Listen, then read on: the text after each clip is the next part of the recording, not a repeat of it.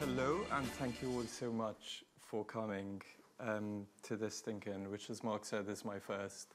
So please do be kind. So my colleague Giles Whittle did a Londongrad ThinkIn a couple of months ago.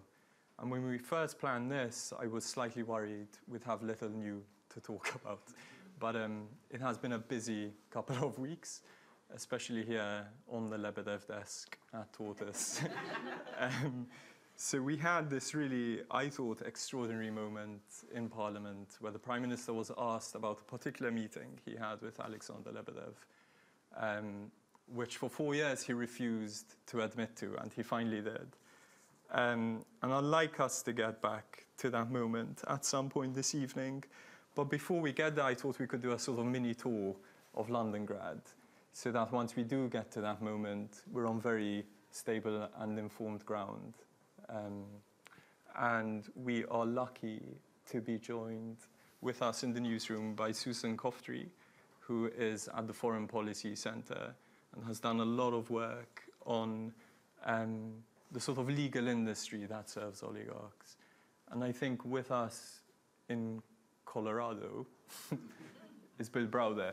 So Bill, on the off chance that you don't know, is or was Russia's largest foreign investor until he was expelled in 2005, 6-ish, I think, quite dramatically. And I thought, Bill, we could start with you, if that's okay. I think one of the really interesting things about London is it's never only been about Russian money here, that over years, decades even, we've had these very different waves. You know, the Americans coming with a lot of money, then the Arabs, and then the Russians. But there's something qualitatively different about the oligarchs. What is that, Bill? What is it about them that should concern us? Well, so let's just start out by understanding why all these people come to London. So if you're a kleptocrat in a dictatorship, whether it's Russian or Chinese or in some Middle East dictatorship, in your country, there is no property rights or rule of law. And so whatever money that you've accumulated in your country, you can't be confident that that money is going to be yours next year or in 5 years' time. And so all of these people have decided to look for safe places to put their money. So they steal money in their own countries, do terrible things to steal their money, often kill, hostage take, etc. And then they want a place where they know their money is secure. And if you look around the world, one of the great things that Britain offers everybody is a rule of law and property rights. But there are other countries with rule of law and property rights, but the really special advantage of London is that they can be almost 100% sure that if the money is the proceeds of crime, that nobody will investigate it in the UK. There will be no prosecution. You won't have to explain the source of your dirty money. And since Russians, I would say that nearly every dollar of money that belongs to Russians has come from some sort of crime, it's a very attractive place to be. And so over 22 years since Putin came to power, and maybe even before he came to power, Russians came to London. And I would argue that London is to Russia as Hong Kong was to China. It's like the major offshore center for Russians. And you can see that in all those statistics you put up before this started, and you can see that in every other way in which Russians have become a fixture in every different way in London life.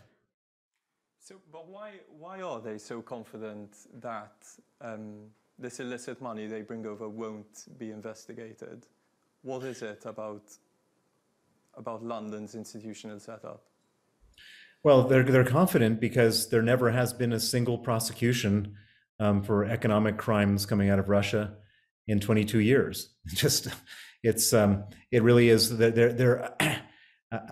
it's just I guess the lawyers and intermediaries that are advising them on where to keep their money safe have told them nobody's going to ask any questions here, and nobody has asked any questions. So the lawyers are a really big part of this, and I think in many ways they've evaded the kind of scrutiny that was applied to the bankers, PR agents, real estate agents. Now, Susan, you've done a lot of work in that massive and extremely clever report in front of you. Could you describe what the legal services industry is like here and how they work with oligarchs? Sure. I mean, I think the reason that we haven't heard about sort of legal intimidation and what we call SLAPs, which are strategic lawsuits against public participation, it's a term that originated from US academics in the early 90s, and there's been a long history in the US of anti-SLAP campaigns, and more recently in Europe, largely thanks also to the work that Paul and his family have been doing. But it's this kind of legal intimidation which is intending to shut down public scrutiny and criticism. So information that's in the public interest and preventing it from coming into the public domain. And what we have seen is that as well as being a hub for the facilitation of financial crime and sort of money laundering here in London, there are also services, namely law firms, that also support the reputation laundering by removing information that's uncomfortable for those who may have been the recipient of illicit funds, and making sure that doesn't reach the public domain, which might then get into due diligence systems or flag people as politically exposed persons, or just, generally mark them as ne'er-do-wells that we should be careful of. And instead what happens is that information doesn't make it into the public domain, doesn't make it to law enforcement agencies or these due diligence systems, and therefore they're able to operate in a way that's hidden. And the legal system in the UK, unfortunately, operates in such a way that supports that hidden process. So I think a lot of people have heard of SLAPs in the last year because of the quite public, high-profile cases taken against journalists like Catherine Belton, Tom Burgess, and Carol Cadwallader. But all these cases start with letters initially, which are written by law firms to, and by the way, SLAPs are not just taken against journalists, but in this context, and that's my research, is on media. And Paul knows very well and has been the recipient of many a legal letter, and that's where they start.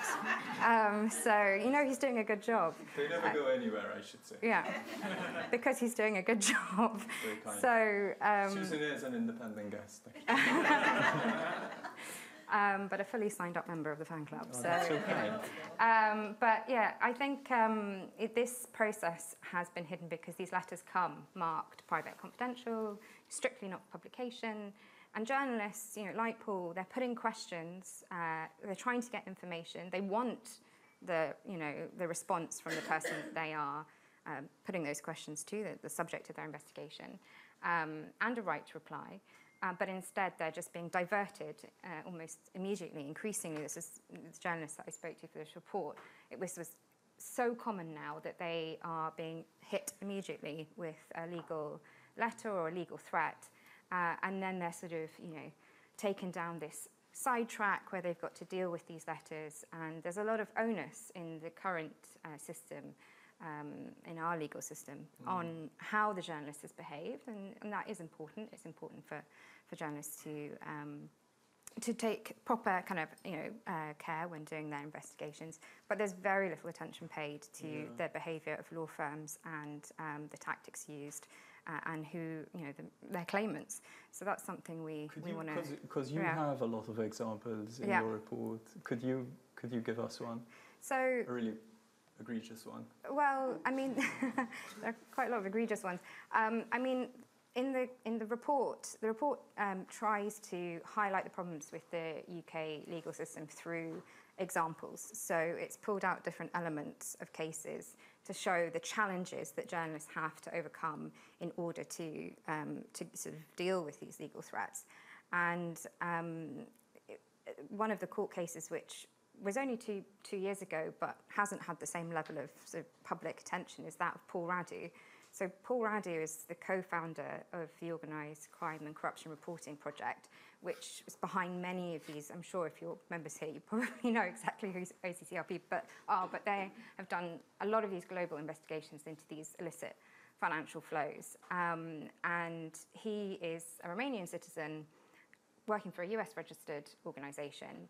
And he was sued by an Azerbaijani businessman and sitting MP at the time for reporting that was covering issues in Azerbaijan. Now, why was that case brought here? And what was the bar that allowed the Azerbaijani businessman to build a reputation here in order to be able to utilise the UK legal system? Well, he was able to do that, and he had property here, and he had family here. And interestingly, that case went on for almost 2 years before it settled on the eve of the trial. The claimant decided to withdraw the case because OCCRP had continued reporting and continued digging up information. And through the process of disclosure, which happens in the UK legal system, they had to reveal that prior to the trial. And the claimant thought, maybe not going to go through with this. What were the legal costs like up to this? So, I mean, every case that's taken to speaking to lawyers who take these kind of media cases, they say to defend a case at trial at a floor costs £500,000 at a floor. And at that point, OCCRP had to resource all of those costs, but then they had a settlement. They took the settlement. The information stayed online. But then 2 years later, the beginning of this year, the National Crime Agency successfully managed to seize 5.5 million, I believe it was, from the family members of the person that had sued him. And they had used OCCRP's original investigation into Azerbaijan, and they had also used the information that had come through during the court case. And so that investigation was about how billions of money had been funneled out of Azerbaijan through 4 UK shell companies about a decade ago, during a time of a really quite considerable clamp down on civil liberties there, arrests of journalists, including one of the journalists who worked on the Azerbaijan Laundromat investigation. So that's probably one of the most kind of obvious cases where you see not only what could have happened to the media outlet if they had not been able to defend that case. The information wouldn't have stayed in the public domain, wouldn't have made it to the law enforcement authorities. But then it still took 2 years for a civil process for some of the asset recovery. And that's what we're talking about, this not just the impact on individual journalists, but also the incredible impact on society's right to know about these issues and the redress for them. Yeah, so Tortoise, so I know one of the firms you looked at was Shillings, and Tortoise had an issue with Shillings. So before the Lebedev reporting, the first, I suppose, Londongrad piece we did was about a member of the Lords called Greg Barker, who for a long time chaired Oleg Deripaska's company. Now, the amazing thing about him is the report was all about how he lobbied against US sanctions on this company, which is listed on the LSE, by the way. But it wasn't that upset Greg Barker. It was a little bit on a portrait painting he had commissioned of himself.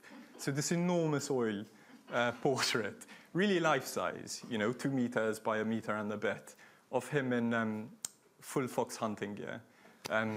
For his house, and at a time when he was a 30-year-old MP, and we reported on it, and it was incredible. It was this visceral reaction. We started getting one letter after another from Shillings, which is fine, I think. Maybe not for Tortoise, because this matters. Your insurance premium goes up, even if it goes nowhere. But the really amazing thing about Shillings, I thought, in this context, was that they started writing to the portrait painter who went on the record in the piece, so they obviously knew who he was. and threatened to sue him unless he signs a statement where he disavows everything he's told me on the record, so that they can then take that statement and bring it to us and say, look, your article is false, defamatory, and all the rest of it. And I thought, like, what an extraordinary thing for lawyers to do, whose first obligation is to the rule of law. Not to make it just about shillings, but another example that's in the report is a few years ago, two American journalists were publishing a book about the 1MDB scandal, which is a scandal where Malaysia's sovereign wealth fund was plundered, and one of the supposed masterminds, who's currently on the run from 4 states of justice, like 4 countries of justice. Joe Low, yeah. Shillings wrote to booksellers all over the world, threatening them with libel if they sold the book, or even, had the little description of what the book was about in preparation of publishing it. So to take that kind of action and to have booksellers trying to respond. It was pretty extreme in that case. So the lawyers obviously work hand in glove with a lot of other people in London, so intelligence professionals, people who do surveillance, for example. And I wonder if we go to Bill. Sorry, I'm not even sure where to look. Here I am. So Bill, you had given evidence to Parliament's Intelligence and Security Committee. So when it was doing the Russia report, could you talk a bit, or to the extent you can, about this economy of intelligence types in London, what they do, where they come from? Yep. So I'm the person who's responsible for getting the Magnitsky Act passed in the United States, UK, and 34 countries. And Vladimir Putin has really been hugely angry at me for doing that, because it puts his offshore fortune at risk and the offshore fortune of oligarchs that are very close to him. And since the first Magnitsky Act was passed in 2012, there's been a major Russian government project to go after me all over the world, starting with death threats, kidnapping threats, arrest warrants, but also working with all sorts of lawyers, private investigators, PR firms, filmmakers, to do anything they can to try to destroy my life. And so just to give you one example, after I was able to get the US Department of Justice to open a criminal money laundering case connected to the murder of my lawyer, Sergei Magnitsky, the Russian government, via proxies, a Russian oligarch, hired a New York lawyer, and of the 58,000 or so lawyers they could have hired in New York, they hired the lawyer who used to be my lawyer looking for the money. So the lawyer switches sides. By the way, his name was John Moscow, of all names. And so he switches sides. And then the first thing he does is he subpoenas me for all of my security records, all of my personal travel records, all of my records of every different sort, all of the records of all my colleagues. And this was the same lawyer, when he was working for me, who advised me on how dangerous the Russians were and how scary it would be to put myself in harm's way in any way with these people.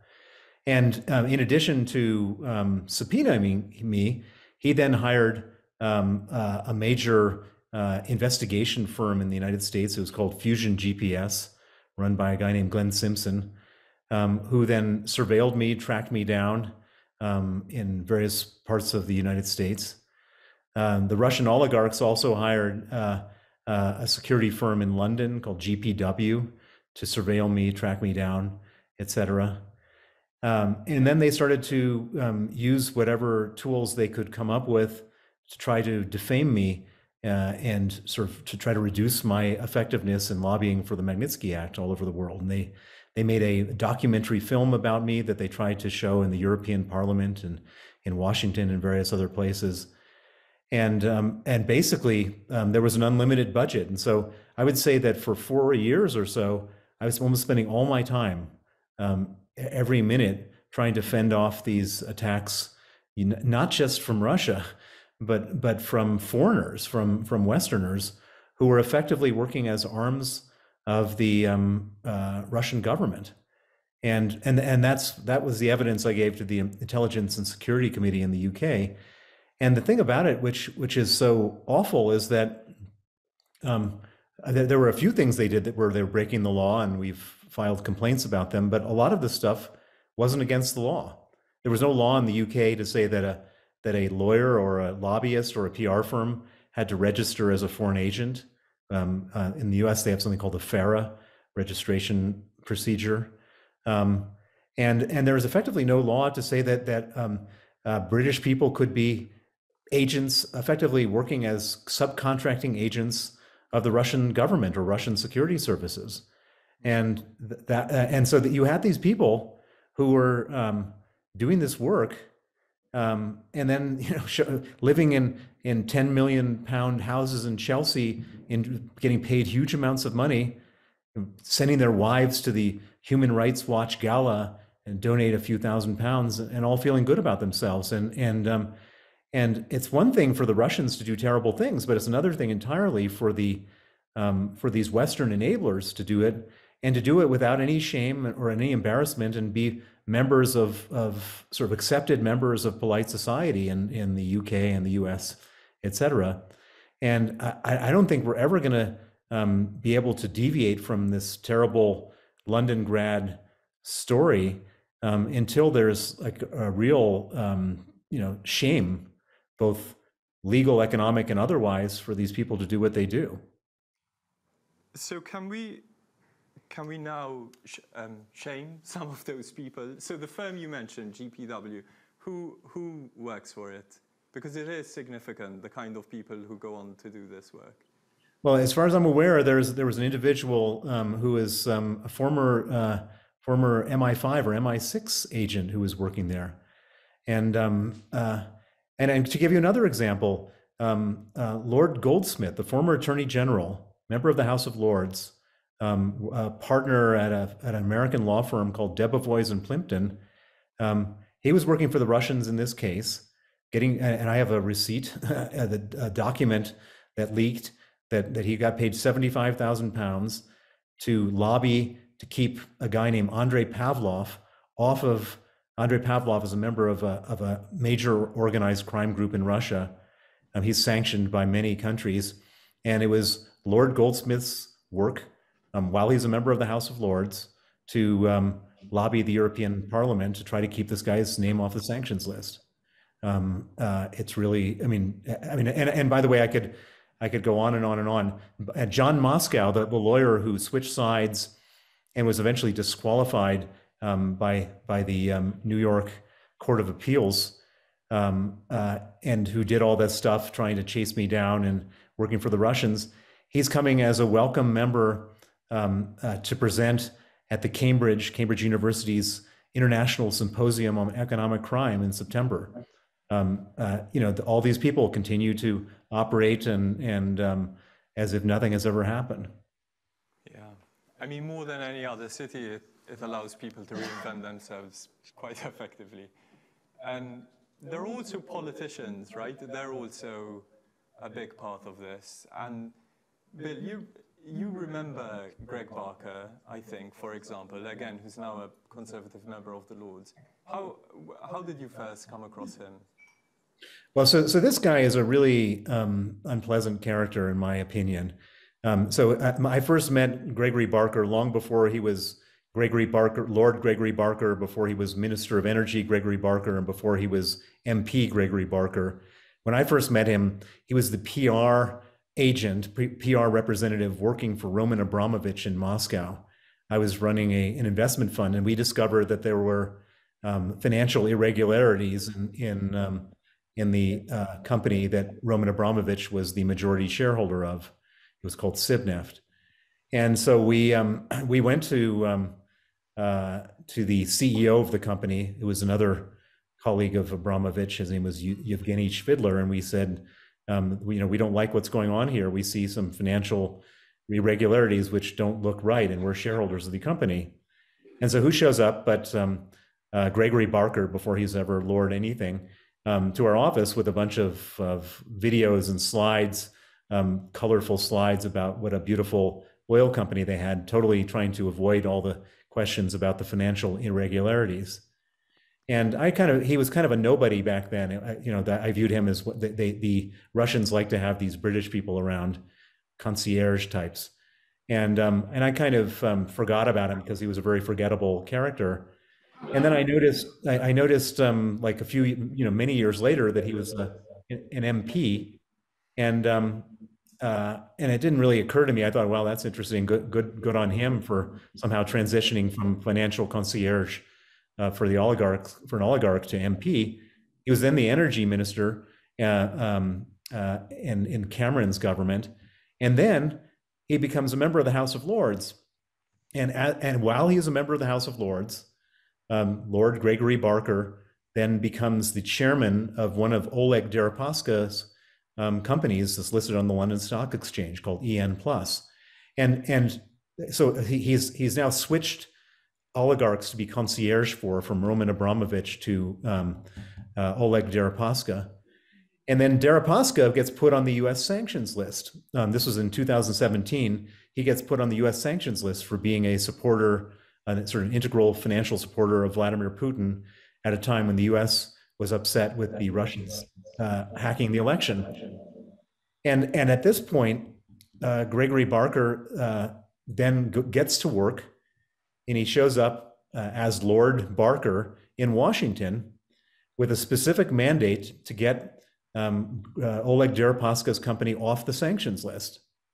And he succeeds. And his company, EN Plus, was taken off the sanctions list.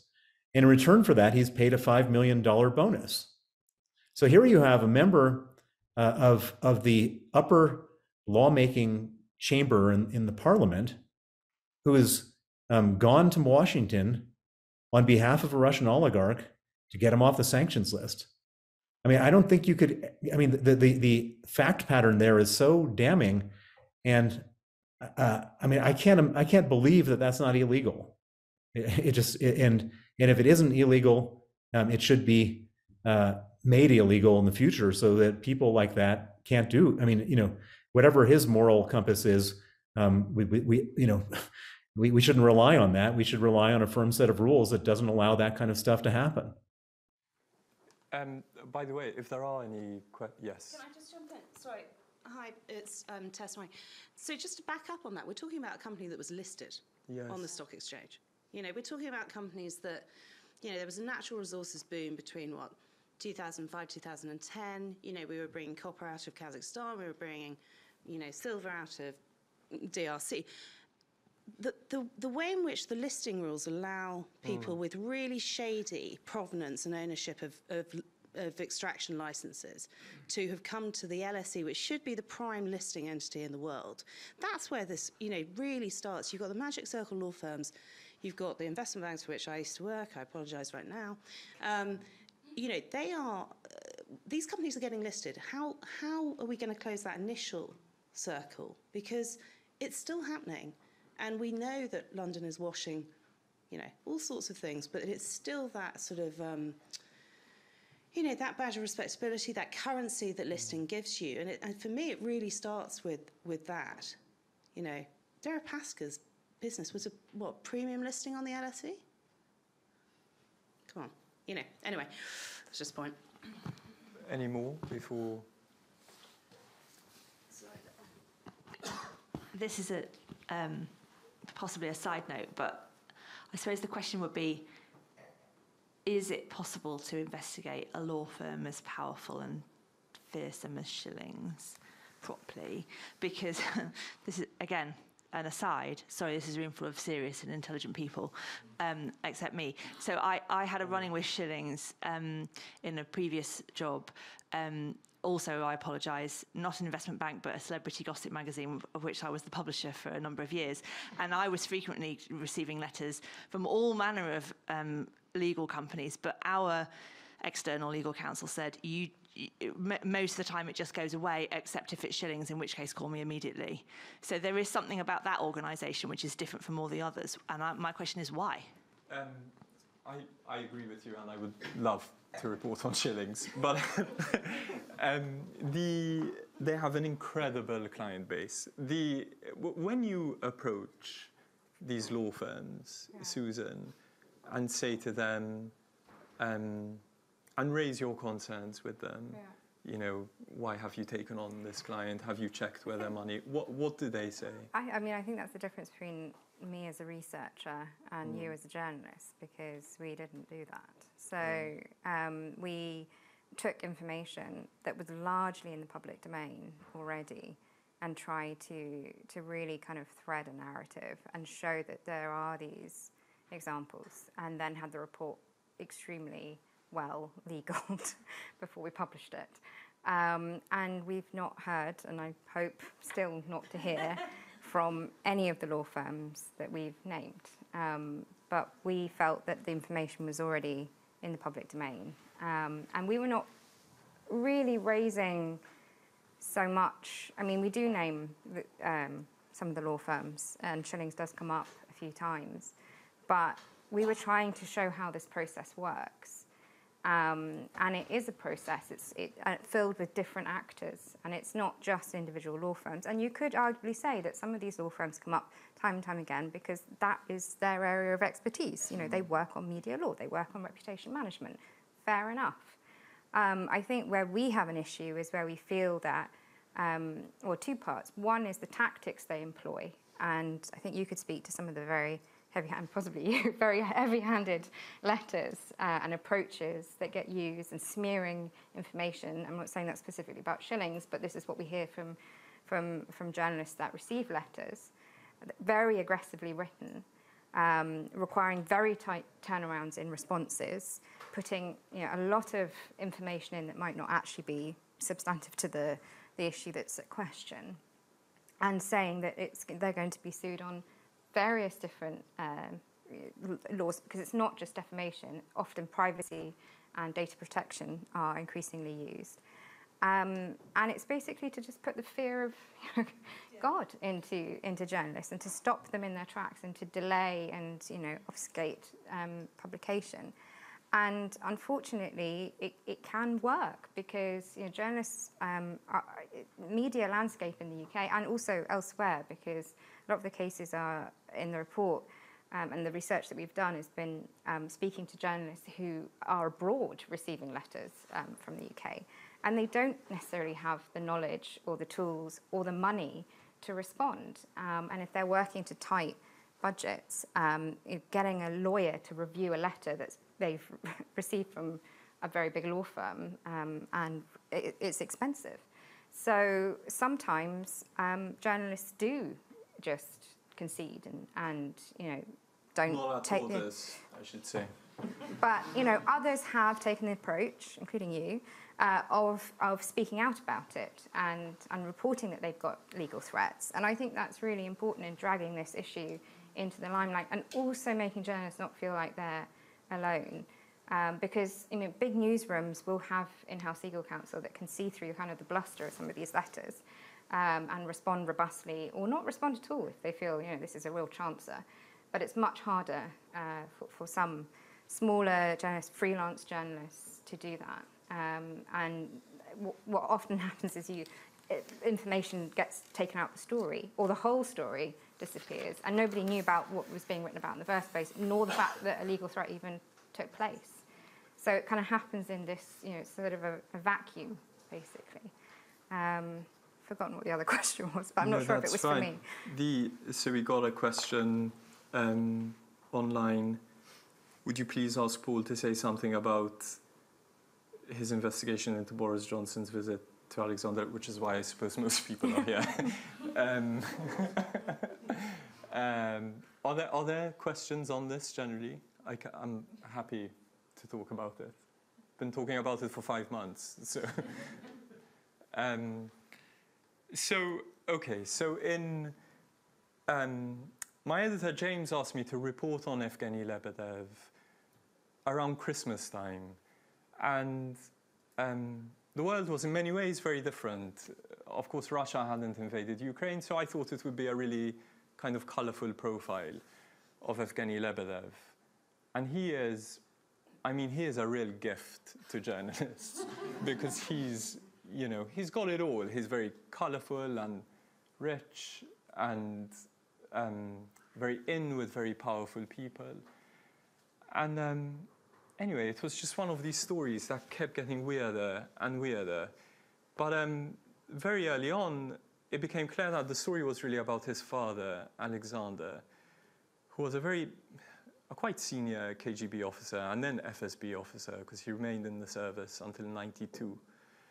And the money is all his, right? Evgeny, people talk about Evgeny, they say he chose these parties, he bought the newspapers, but the money is his father's. And we looked at the way his father made money, and like a lot of oligarchs of that generation, it came through his KGB links. I mean, he is obviously talented as a banker, but there's no way he would have made that money without having been a KGB officer. And the most extraordinary thing, I think, in the reporting is in the 5th episode of this series, Londongrad, where we reported that Johnson, when he was Foreign Secretary, made a trip to the Lebedev's Palazzo in Umbria. So they have 2 places in Umbria, a castle, which they're trying to sell. If you've listened to the podcast, you hear one of my colleagues making inquiries about it. It's on the market for 13 million euros, and he asked if there's any wriggle room. And then they have this palazzo where they often host Boris Johnson and his friends. And the thing is, they always bring people over, or normally bring people over in the 2nd or 3rd week of October. If you look at Johnson's register of hospitality, even going back to his time as mayor, you'll see he always goes in October. So this trip in April really stands out. He logged it in the Foreign Office's hospitality register. A crucial detail is that he said he went with someone, but we'll park that for a moment. So it was already really suspicious. Another thing is, it was April 2018. So if you cast your mind back to that period, there were the Skripal poisonings in March. This country expelled a lot of Russian diplomats. You had Maria Zakharova, so Sergei Lavrov's spokesperson, saying the most extreme things about the poisonings. It was really a Russian disinformation overdrive. There were also cyber attacks, which not many people knew about, but it was actually in this Russia report from the ISC. So after the poisonings, there were sustained attacks on British government bodies, the Foreign Office being one of them, right? Boris Johnson's Foreign Office. And so a few weeks after all that, he goes to this palazzo. And it was actually reported about a year after, but no one really took notice of it. But the puzzle has always been why? Why did he go then? Why did he go in April? Why did he go alone? And if you remember, The Guardian published, again about a year and a half later, photos of Boris Johnson at Perugia Airport, which is the closest airport, where he looked really hungover, his suit was really crumpled. And he was alone, no luggage. So the kind of crucial bit we reported on was that it was on that weekend that Alexander tried setting up a call between Johnson and Lavrov to discuss the Skripal poisonings, which I first heard it actually in about January, and I thought that's completely ridiculous.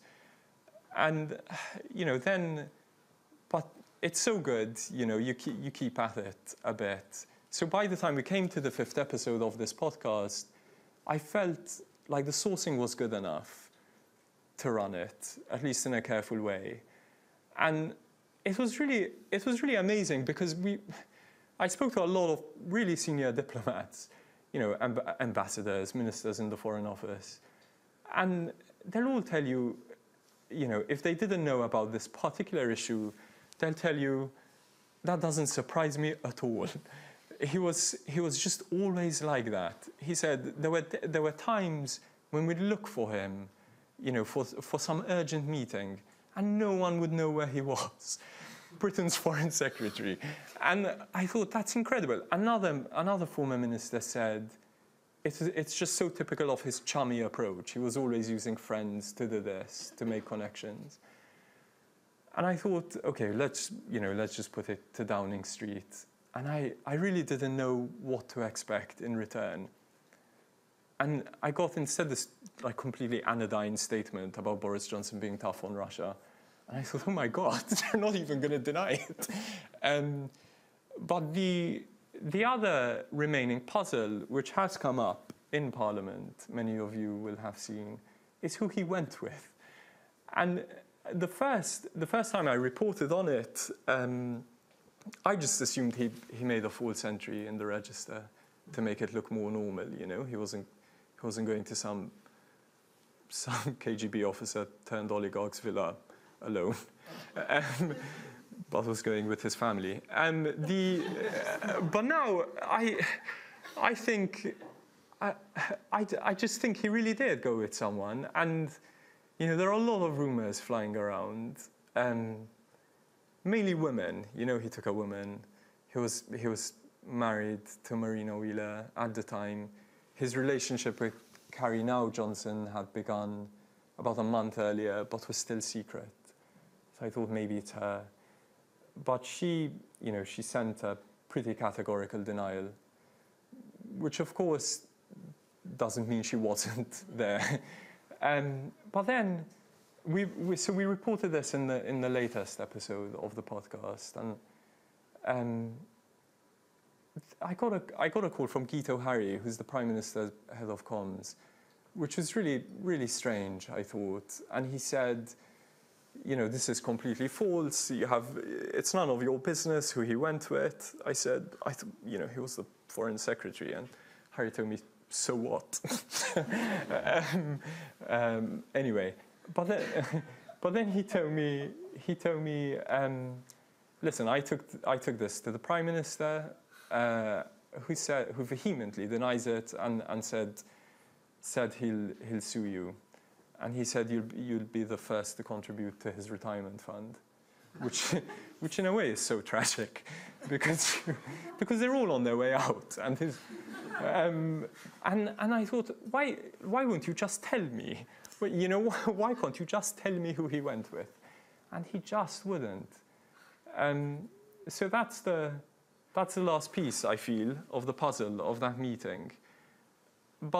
So we spoke to some really, really serious people. One of them, Peter Ricketts. So Peter Ricketts is in the Lords now, but he was the UK's first national security advisor. He chaired the Joint Intelligence Committee in Cabinet. And he said, look, on the basis of what we know so far, this meeting is unprecedented, he said, extremely shocking, and deeply worrying. And I hope you listen to the podcast, because Peter Ricketts really isn't what you'd call a sensationalist. He's really serious and level-headed. And I think that the kind of Johnson premiership has been so extraordinary in many ways. People lost sight of this meeting. It happened 4 years ago, and it kind of got lost in all the mess and all the noise. But of course, Tortoise wants you to think that it may be, the one thing that comes to define his premiership more than a lot of things, because of course you had the parties, you had the wallpaper, and they're scandalous in many ways. But at the end of the day, the wallpaper, it's really bad, but it's not a national security breach wallpaper. The parties are really bad, a huge breach of trust. But I don't know, there's in many ways something really old-fashioned about the scandal. It's very kind of Cold War. very wartime. You know, we related it to the Profumo affair. And very serious. I think that's what I can say. I should check this thing, but if people have any other questions about it, yes. I don't want to hog the mic. I know I've already said something, but Paul, you tell a brilliant story. I suppose my question is, like you, the gravity of this, it did take a while for it to sink in. Yes. And like you said, the actual meeting itself was reported a while ago, and then it was in the podcast, and people didn't lose their shit when the podcast came out. It took the Prime Minister admitting to it for people to start piecing together this. Given the sort of geopolitical context, you know, with Russia right now, and the instability of, you know, I'm no Peter Ricketts, I like a bit of sensationalism. I'm going to say the whole, you know, world order. It is both exasperating and frustrating that this issue isn't a bigger deal in the race to succeed him in number 10. It doesn't figure almost at all. And you're right to talk about wallpaper and parties. And those things, they sort of figure, they lurk in the background, but really we're talking about tax. That feels to me very much how it's played out. That seems like it's staggering to me that this wouldn't be the thing that people are really, really cage-rattling about, which is to say the country is rotten, the Prime Minister has enabled it, and now look, like, it's just not there. I agree, and I don't know if people want to say something else before I drone on again. Sorry, it's not directly related to that, so it's not necessarily a follow-on, but in your inquiries, have you looked at, we know who's been at some of the other parties at the same villa over the years. Have you looked at who else was there at that time, that particular 2018 trip?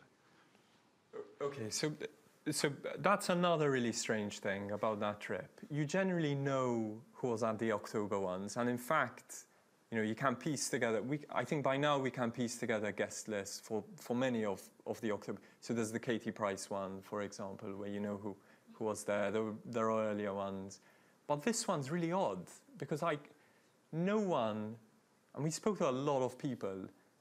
None of them knew anything about it. So it may have been smaller, you know. It may have been kind of unplanned.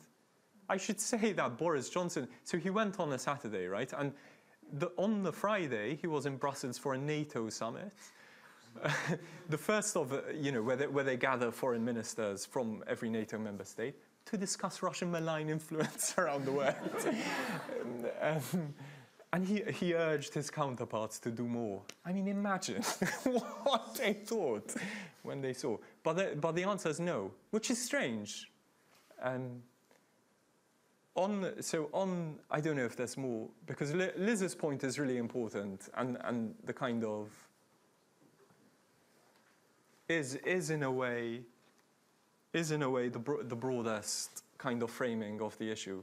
So I'm Maltese. Malta inherited, for obvious reasons, a British way of government, a very powerful executive, a prime minister with enormous powers of appointment, even in Malta over the judiciary, certainly over the police force.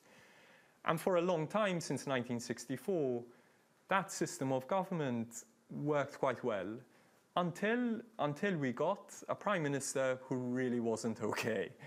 I mean, hideously corrupt.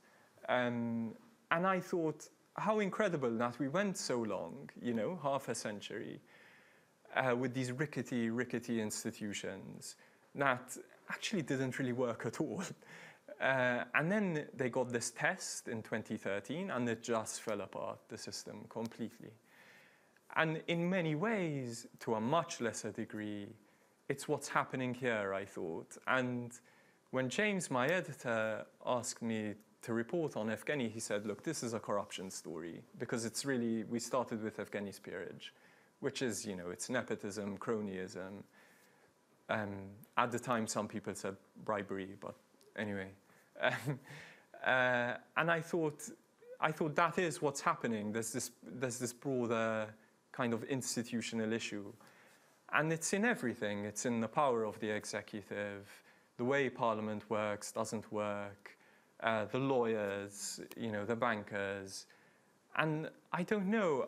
In many ways, you had two shocks. And you had Boris Johnson in office, and then the war in Ukraine. And, before the war in Ukraine, people like Bill and Susan, these issues, really no one talked about them. I remember campaigning on them, and it was really, really fringe to say there's an issue with SLAPs and there's an issue with these private intelligence firms in London. It was just not there at all. And it's like everything changed overnight. And I guess, I imagine a lot of these solicitors firms are going to have a problem, because they're unlikely to send the kind of letters they used to before Putin invaded Ukraine. And they're unlikely to take on, or they can't actually take on, sanctioned oligarchs. But then when it comes to Johnson and who replaces him, I don't know. I don't know how good that's looking. Yes. Well, I just wanted to start off by saying it's a shame that Russian oligarchs don't keep guest books in their overseas villas, because I think that would make this a lot easier for you. But the question I wanted to ask, going back to kind of the earlier point, is unique to, I think, politicians like Boris Johnson and Trump, even more so with Trump, and that's there's almost every day a new scandal, and so much so that you can't even put your finger on any in particular. It's overwhelming.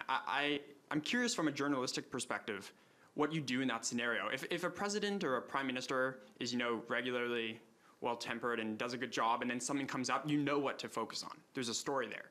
But if it's happening every night, if it's a new scandal one after the other, how do you, get people to turn their attention to the important ones, and how do you decide what the worst of the worst is? I mean, you hope to have an editor is the short answer. But it is, it's thinking in a really self-interested way, it is a really great time to be a journalist, like a really, really great time. And, I was speaking to one of my editors, Keith Blackmore, who said, this is crazy. He said, I never thought in my lifetime, he's not a young man, Keith. And he said, and he's probably watching this, I just remembered. And he said, he'd never thought he'd see anything like this, as a journalist. He'd never thought he'd be dealing with a story, a kind of national security story involving the then, yes. Sorry. One of the things that's sort of staggered me in from the various revelations that your podcast has revealed is how there's not a tripwire been triggered, through these various events that isn't, somehow triggered something automatic amongst the security services and the government bodies and, sort of government ombudsman, for want of a better word,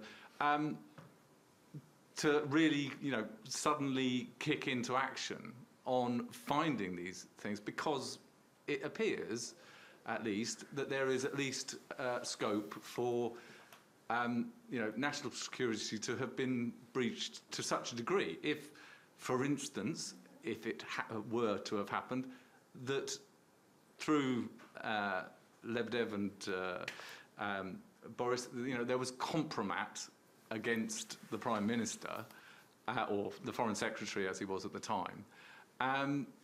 We all remember the whole potential compromat story that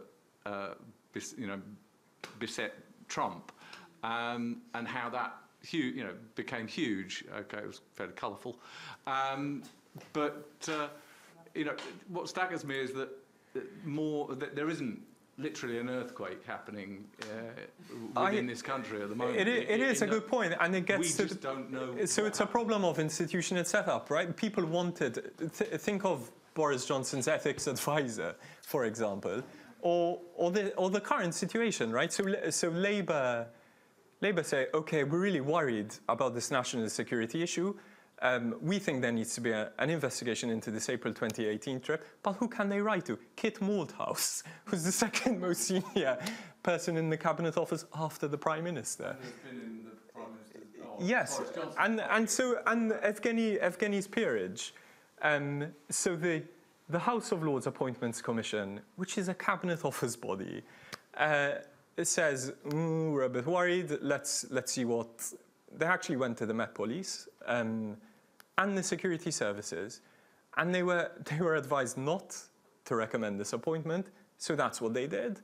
But what happens? Boris Johnson says, actually, no, we're going to do it. So in many ways, what is the point of that appointments commission? The Prime Minister is incredibly powerful. By virtue of his office. His office is incredibly powerful, I mean. Maybe the security services are investigating. I don't know. We'll never know. It's a very simple question. Can all this be undone once he's gone? It's a really good question. I think maybe some of the damage, in a way, the kind of fuzzier damage is more worrying and permanent, I think. Will people ever really look at their cabinet ministers in the same way again? Will people ever trust what a government press officer ever says again? Will people just believe, what politicians are saying? And if they stop believing, will they stop participating? And then what happens? You have an enormous problem, I think. Do people feel like institutions are working, even ones as basic, as the security services, the police? I don't know. Above my pay grade, I'm afraid. But I worry about it. I don't know what the time is, and I've just realized I lost track of all these questions online. I'm really sorry. It is past, I'm afraid. I don't know what normally happens, Mark. Thank you so much for coming. Anyway, it was really fun, I thought, really interesting. Oh, thank you, Bill and Susan, for coming. Okay.